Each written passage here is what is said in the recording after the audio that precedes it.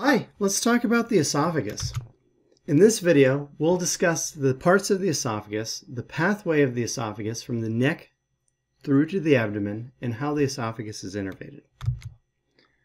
The esophagus is a muscular tube that spans the distance between the pharynx and the stomach. It's approximately 25 centimeters long, and if we were to divide it into thirds, the proximal third would be striated muscle, which is innervated by the recurrent laryngeal nerves and served by the inferior thyroid arteries. And the distal two-thirds would consist of smooth muscle under the control of the esophageal autonomic plexus and supplied by blood by bronchial and esophageal arteries. The first part of the esophagus is the cervical part, not pictured here. It runs from the laryngopharynx, which is transitioning into the esophagus at the opening of the esophagus at approximately the level of the cricoid cartilage, C6, which then at the root of the neck transitions into the thoracic part of the esophagus, which we can begin to see here. That thoracic part of the esophagus is then going to move through the posterior mediastinum, conveyed through the esophageal hiatus of the diaphragm, which is approximately at the level of T10, where it becomes the abdominal part of the esophagus, which terminates in the cardiac region of the stomach. So that cervical esophagus, which we can see here, is going to be contiguous with the laryngopharynx. So what I've just outlined is the inferior pharyngeal constrictor muscle. That inferior pharyngeal constrictor muscle has two parts. This part is the thyropharyngeal part, and below that is the cricopharyngeal part. Both of these parts originate in some portion of the larynx, either the thyroid or cricoid cartilage, and then meet their counterpart along the midline pharyngeal raphe. Both of these parts are part of the upper esophageal sphincter, and the cricopharyngeal part is the most significant component of that upper esophageal sphincter. The esophagus has two sphincters that are going to be able to control the size of the lumen. And this upper esophageal sphincter, it's important to note, is within the pharynx, not within the esophagus. So this precedes the esophagus. Nevertheless, this portion of the esophagus, the cervical part, is comprised of striated muscle, innervated by the recurrent laryngeal nerves, and supplied by blood via the inferior thyroid arteries. Those are branches of the thyrocervical trunk of the first part of the subclavian artery.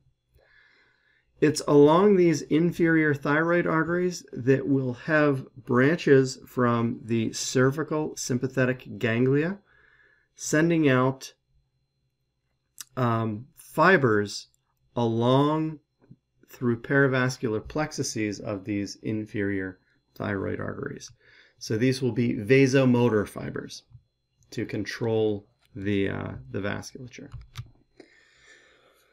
At the root of the neck, the cervical esophagus transitions into the thoracic esophagus, and in the superior mediastinum, this will continue its association with the trachea, with being behind or posterior to the trachea. As the trachea divides into the primary bronchi, the esophagus will continue inferiorly. We're now at the level of the posterior mediastinum. And we'll see that the esophagus has a very close relationship with the posterior aspect of the pericardium, and therefore the heart, and it will be an intermediate between the azygous vein and the thoracic part of the descending aorta.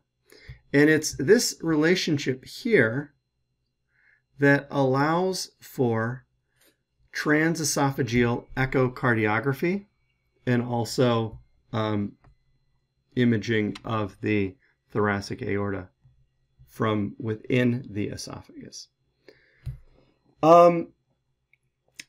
As we move into this region of the posterior mediastinum, the esophagus is now smooth muscle. And that smooth muscle is going to be under autonomic control, and the plexus, which controls that smooth muscle, is the esophageal plexus, which we'll talk about in greater detail.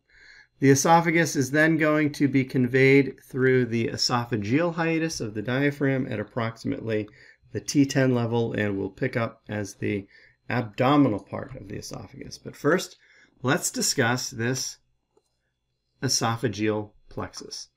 There are inputs, both parasympathetic and sympathetic, to this autonomic plexus. The parasympathetics are going to be the dominant fiber within the plexus, as the vagus nerves, here we see the left vagus nerve, become the vagal trunks. So we'll have an anterior and a posterior vagal trunk. The anterior is predominantly comprised of left vagus fibers with some right. The posterior is predominantly comprised of right vagus fibers with some left.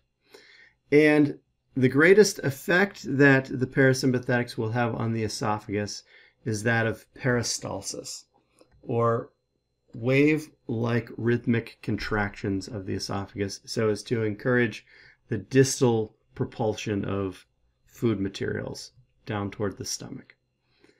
Any associated visceral afferent fibers with these parasympathetic fibers are going to be feedback to the autonomic nervous system or reflex involved. The sympathetic fibers are going to originate from preganglionic fibers, so these will be white rami communicantes at the level of ventral primary rami of thoracic nerves T4 through T6.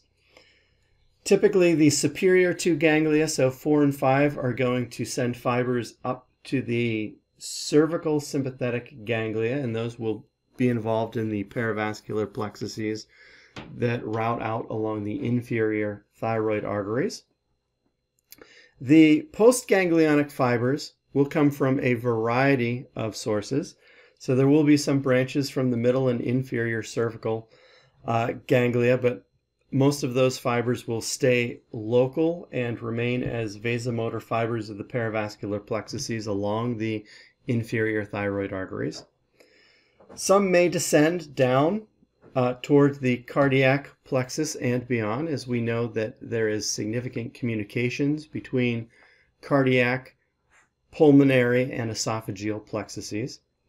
And then there will be direct branches from T4 to T6 ganglia out to the esophageal plexus, as there will be communications of cardiac branches from superficial and deep cardiac plexuses as well.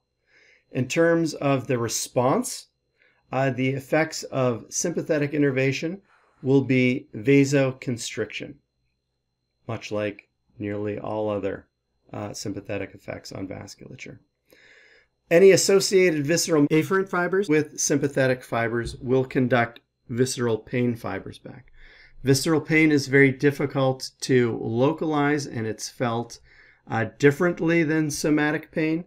And since these are being conducted along T4 to T6, and these are also serving the cardiac plexuses, any esophageal pain might be felt as burning or dull pain around the heart. Hence the term heartburn when associated with esophageal injury from acid reflux from the stomach. Then finally, the most distal part of the esophagus is the abdominal part, which is conducted through the esophageal hiatus. We can see that esophageal hiatus here. And we can also see the anterior vagal trunk located here, as well as the posterior vagal trunk located there. That abdominal esophagus is going to deviate to the left, and it's going to empty into the cardiac region of the stomach, and it's therefore going to sometimes be referred to as the cardiac sphincter or the gastroesophageal sphincter. This is the lower esophageal sphincter. This is supplied by branches from the left inferior phrenic artery, not seen here, as well as the left gastric artery, which is a branch of the celiac trunk, which we'll discuss in much greater detail in the GI sessions. So we've discussed the parts of the esophagus, the different types of muscle which comprise the wall of the esophagus, the blood supply to the esophagus, and the innervation to the esophagus, both of the somatic recurrent laryngeal nerves as well as the esophageal plexus and the vagal and sympathetic trunk inputs to that plexus. This is your summary slide. Thank you for your time.